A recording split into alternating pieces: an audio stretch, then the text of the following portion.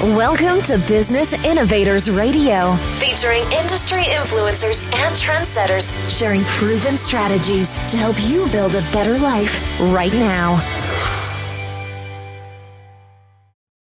Well, hello and welcome to this episode of our program. This is Mike Saunders with Marketing Huddle, and today we have with us Dale Bastin with Keylingo Translations. Welcome to the program, Dale. Well, it's a pleasure to be here. Thank you, Mike.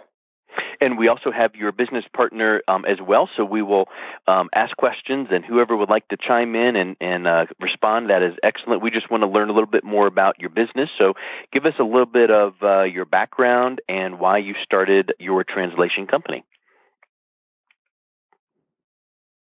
My background is mostly military. I have a master's degree in economics. I served in the United States Air Force for 25 years. During that time, I've been stationed overseas multiple times, as well as deployments.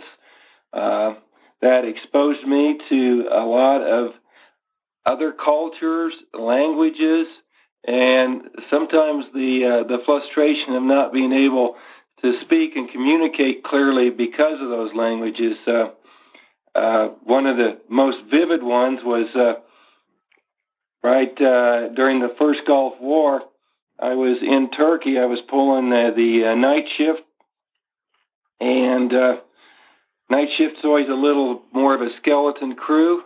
We get a phone call. There's been a mine that one of our troops out in the field had hit, and they had injuries and they needed help. Problem was it was a group of French soldiers. They only spoke French. We didn't have a soul in there that could speak French. We were scrambling and running for about an hour to be able to communicate clearly, to learn exactly how serious the injuries were, what they required, and how we could get help to them and extract them. That was very painful for everybody. And we learned a lesson and fixed it on the spot that regardless of day shift, night shift, we would have people, because it was a coalition that could communicate and speak what we needed to for languages. So that kind of brought home that issue. And then I will defer to my wife to give a little bit of her background, which is very deep in languages, and it just kind of coalesce. So, DAGMAR? Well, I'm actually a German national, carry a German passport. My mom was German, my father French. I grew up back at home and then studied several others. I earned, of course, I have degrees and studied in Europe, but I also have a bachelor's degree in business management and a master's in human relations from U.S. universities, unfinished PhD. One of these days, hopefully, my dissertation will find, a happy end. I've worked and experienced in public relations. I'm actually, my first profession is as a journalist. I was responsible for all journalists worldwide during the 2000-year celebration. That's the oldest city of Germany, in Trier, for example. Also worked in export marketing, and I was the chief executive officer to CEO of, at the time, second largest international clearinghouse in the world. It is basically a cool, and I say to people, I feel like I have been bottle fed with languages. That besides, of course, that's kind of like the nutrition, and I think it's one of the reasons why I have this passion, and according to my business partner and husband and a few other people, they do believe, they call me, I was gifted with languages. I don't want to take this on or argue this. I just know what's at stake. Of course, I used those later on, become also language professor, mainly German, English, and French. And languages never left me, that passion, that feeling of understanding. And I may want to quote my late father. He said, there are a lot of ways to conquer somebody's or find somebody's heart, but if you want to find somebody's soul, you have to speak the language. And I just, take this, I've used this quite often. Up till today, I can't stand it with the military. We were sometimes in some more or less exotic places, and I made sure that I at least spoke something. I cannot be in a country where I cannot communicate. And so for me, this is really, really, like I said, something that just never left me. It's a continuous part. I even speak to my dogs, my cats sometimes in different languages, and it seems, they seem to know by the tone of voice, I guess, what business is. And so with all of that, it was just a natural segue. Moving with the military, keeping a job for DAGMAR was very difficult. So we kind of found this opportunity with Keylingo and said, why not? If we move, we can move with the business. We don't have to give it up. It's something we love, and it keeps us interactive with a lot of very interesting people. We love interacting and working with people. So DAGMAR actually started the business on her own. I was still on active duty at the time, and she took it on and started. And I, after retirement from the military, came in to assist and work with her. We kind of joke that she is the face of the company. She loves languages, can talk translation, and has done that. And I will kind of be, not always, more the background. I take care of the boring business end of it. I work the accounting, the invoicing, and legal documents. I try to work more of that and let everybody use their talents wisely. Yeah, that's really smart. So at what point did you make the decision, languages, that's a good background for both of you, but you could have gone and worked for another company. What made you think, I want to start my own business? Was it because of your mobile lifestyle and you knew that you can build that and take that wherever you needed to go? I think the mobile lifestyle was the initial driver for this, absolutely. However, after 25 years with the military and being on call 24/7, I had a little bit of a guilt complex. My oldest daughter has often commented that I was never there for key events. I didn't get to experience her 16th birthday or attend a certain school activity, and there's some truth to those things.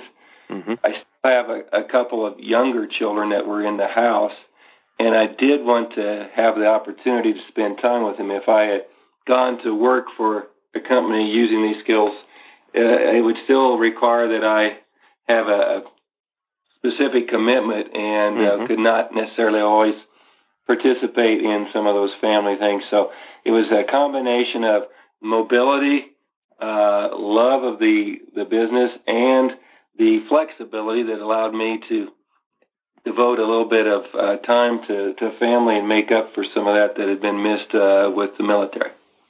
Neat. And I'm sure that you have competitors because most every single business out there has a competitor. What would separate Keylingo translations from other language service providers? Our business model is unique, and that is absolutely correct. That there are many other language service providers of different sizes and capabilities. Keylingo has a centralized operations center that functions to vet, test, and contract with linguists worldwide as well as be able to purchase and use some of the latest technologies that are used in the translation field. So that gives us capabilities with some of the more larger firms out there that we are competing with. At the same time, DAGMAR and I are the business owners. Probably should specify how that works. This is actually, Keylingo is a franchise. Okay. So, as business owners, we have a real strong invested interest in this succeeding.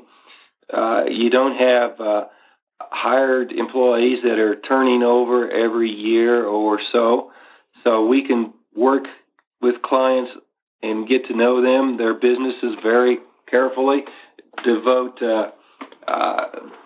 detailed attention to what they're doing, how we can assist.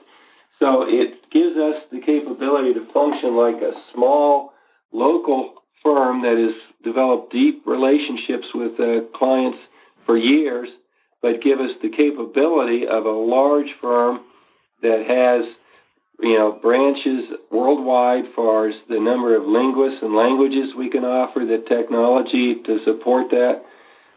This business model is quite unique. There's, I don't know of another one besides Keylingo that has that business model. Do you, DAGMAR? Not to our knowledge. There, as you mentioned, as Dave mentioned, competitors out there. Obviously, there's some. By any means, there are good translation companies out there. What makes us unique also is, like Dave says, we still give everything to every project, which means that we are responsible from A to Z. It's not many, spoil the meal. We rather have everything, like Dale takes something on. Of course, I know about it, but it's rather that one person is taking care of everything. And we just eliminate quite a few miscommunication, misunderstandings, misinterpretations right from the start.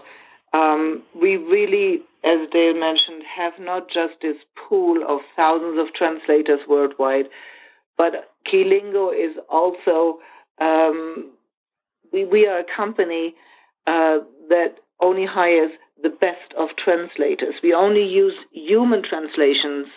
So we totally separate ourselves from even machine assistance. And people really need to have the desire, the wish to, and often they absolutely need, or in Sanders' language, they need to see the pain. What can a bad translation do to my company, to me? Maybe I have to face a legal battle, or maybe people will laugh about, I use this and this, instead of that and that, and all of a sudden, it's people just become more and more versatile, and read more and more things in various languages, and it doesn't have to be to read. It could be website, click of the mouse. And so basically, that is why we're not necessarily a translation company for everyone. Because of that quality and those steps, we refer to ourselves as a business-to-business language service provider. That doesn't mean we would restrict ourselves so that, but that is really our target. If you have a letter or a manuscript that you just want to know what it says, or you could get a assisted machine translation, and it's going to be good enough quality. But if you're investing $1 million in a marketing campaign targeting Europe or Asia, you need to make sure that message that you're sending is exactly what you want.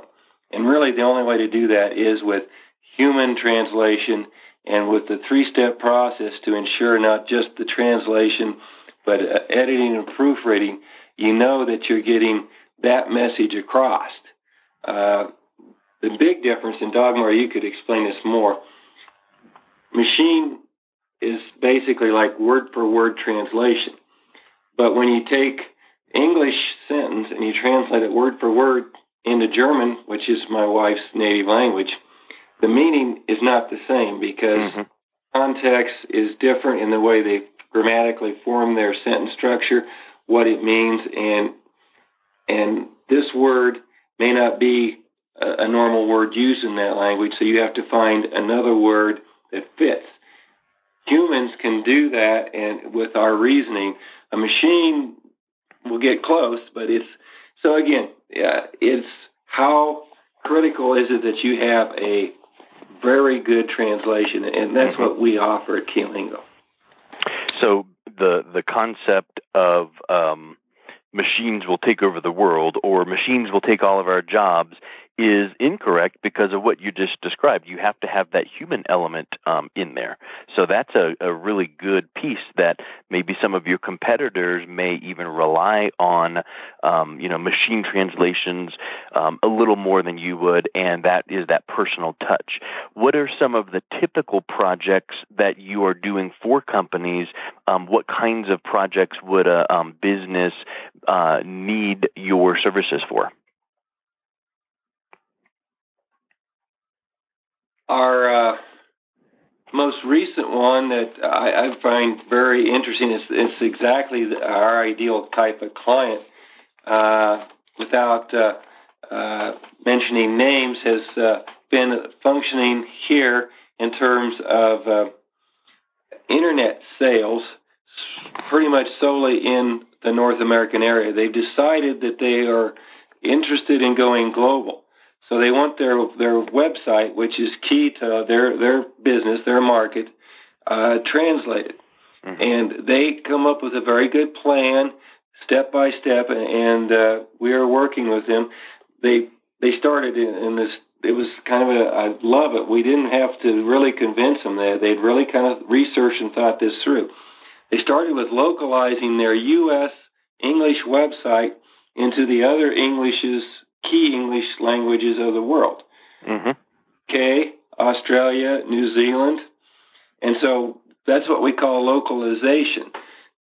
So we go through that and go, okay, this word or this phrase is not spoken in England, even though it's used here in the U.S. So how do we adjust that so that if I'm British, I read that and it sounds British to me and it makes sense?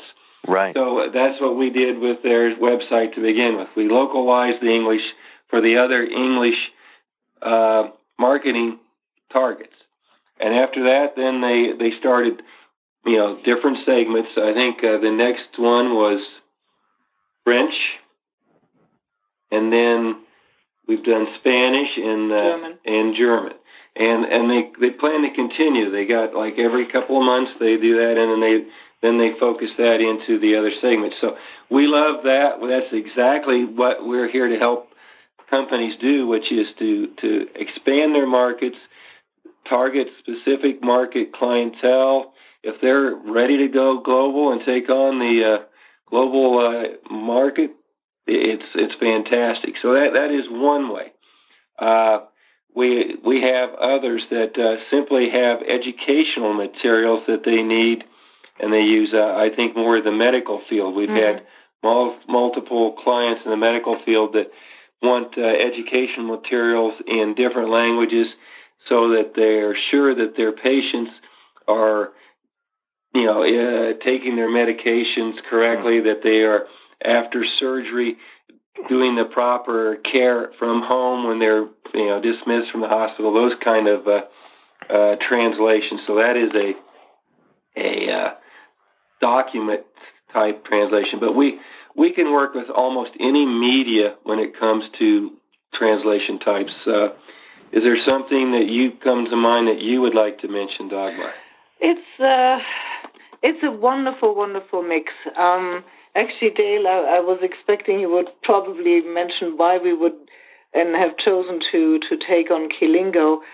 In my case, I just simply got tired of working for other people because I just wanted to do my own thing, have my own baby, and because I know that how I'm this typical motherly, type of person. I take care. I take care of my clients. They become maybe not my babies, but they become friends. You form relationships, maybe even partnerships, and that is often not so much possible for like some of our success examples like Coca-Cola, Komatsu, and so forth. But when you work with certain people, I refer there to the military language, the POCs, the point of contacts, you really can establish there really a nice business relationship and maybe not like Whoopi Goldberg and Jumping Jack Flash, sharing there the next recipe. There's an old one there. Exactly.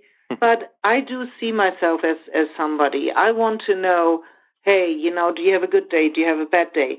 Is that always possible? Absolutely not. But there are situations where Dale and I really felt like you go to bed and you felt like, hey, I did a good deed. That is in the case with somebody. A certain legal yes. translation client. It had to do with adoption and citizenship, and it was going through 3 different countries. And courts. China, the U.S., and Germany. And I actually got slightly upset with my wife because she was up day and night between China and Germany and here making phone calls to talk to the lawyers they were working with to go, exactly what do you need? What type of certifications will your courts accept versus the other?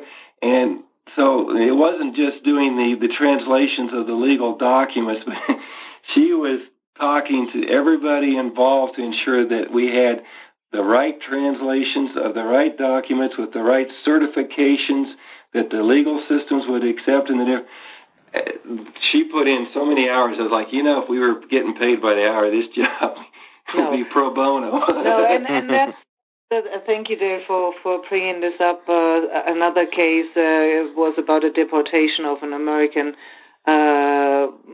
in Europe because certain things were missing, and had also much to do with Italy. Italian, I remember. Right, and Italy per se, and the way, and as Dale and I were stationed there, we knew a lot, and that's something else.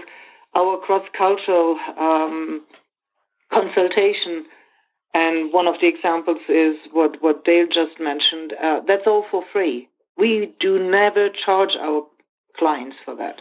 But as Dale just said, I have no idea how many hours I spend on this, but it really doesn't matter. This doesn't matter to us. What matters to us is that we are kosher people. We only translate not what even the client, because in this case, this lady came, I'm not exaggerating, she said, okay, here's 70 pages.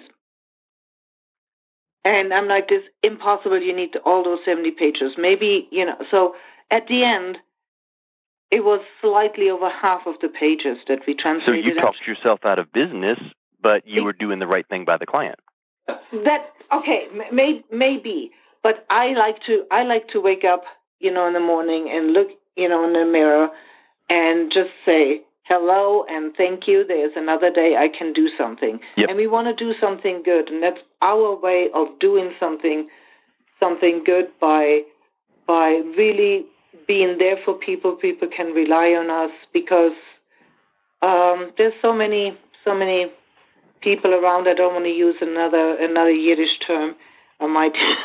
You might throw me out of the interview, but people that just take advantage of others, and Dale and I just don't want to be some of them. Well, I think that you've really done a great job explaining why you are different than other translation companies. The personal touch, the relationships, treating people like family, and the thing that stood out to me was the localization, because in my experience or my non-experience, I don't do anything with translations, but when you first hear that term, you think, here's the words, translate it, here's your result, have a nice day.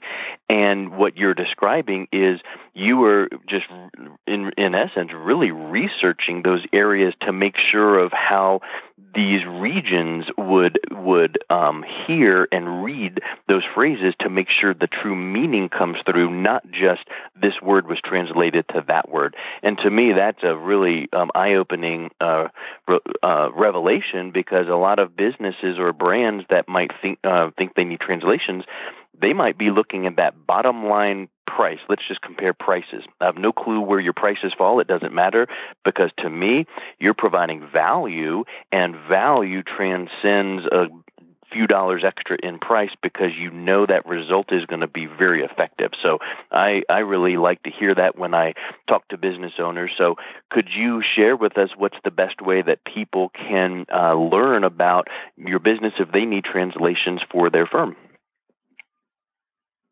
Yeah, would you like to? Well, obviously we do have a website. It's www.keylingotranslations.com. So that would sort of be a quick way to introduce ourselves to them. But I think you probably determined really the best way is if they would reach out and just let us schedule a phone call, and we could discuss, what they're kind of thinking, what they learn a little bit about it, and then give them a chance to learn and get a feel for us. Because we do believe that there's a match, and sometimes there's a good match, and we know that we can help this company or this individual, and there are other times when it is not right. I mean, we may not be able to meet their budget for what they want to do, and we have, not frequently, but there has been, at least I can remember one occasion, where we actually referred the individual to another company that we sort of loosely partner with. It's not like we do a lot of business, but we realize that we have different capabilities, and we've agreed that if we get someone who doesn't fit our model and that we can assist well, but it would fit theirs, to refer. And we've done that as well. I can remember one time, and it actually worked well. The other company worked with them, gave them what they need, and they were very pleased with it. So absolutely, and it's very easy. I mean, even when you visit our website, which of course would be wonderful, and believe me, it's a little bit entertaining. So if you're getting or can't sleep, definitely something to look at.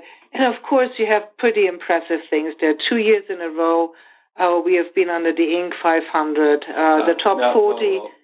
Don't misquote.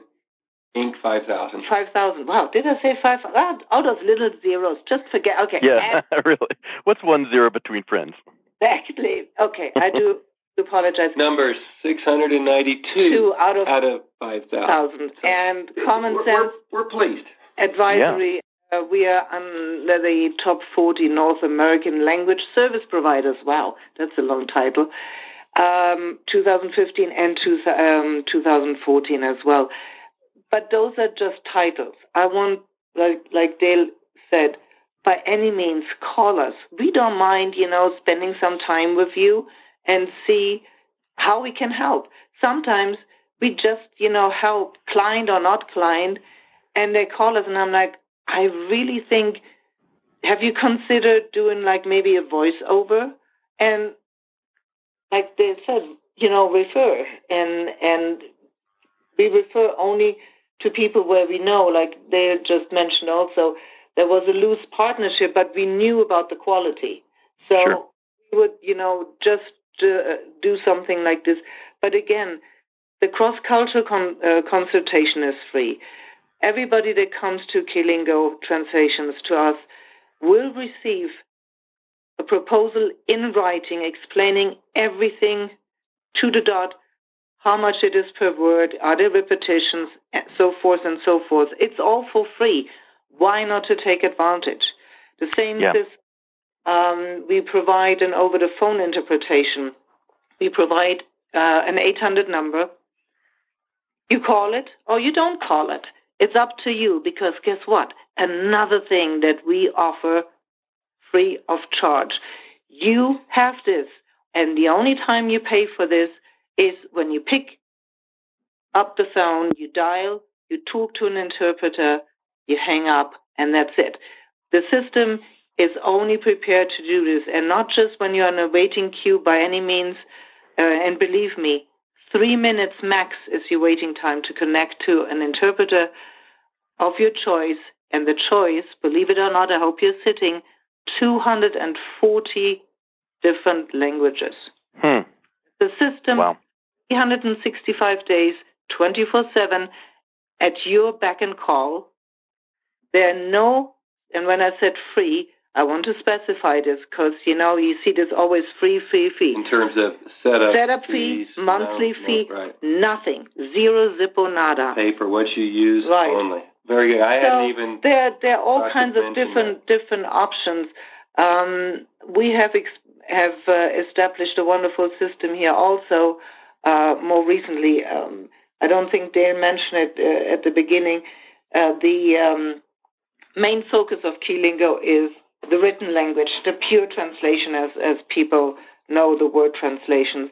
But we have seen an absolute increase of the OPI system, because people can take that 800 number, put it in their pocket, and take it with them. So you don't need anything else but your phone. Business people who travel a lot.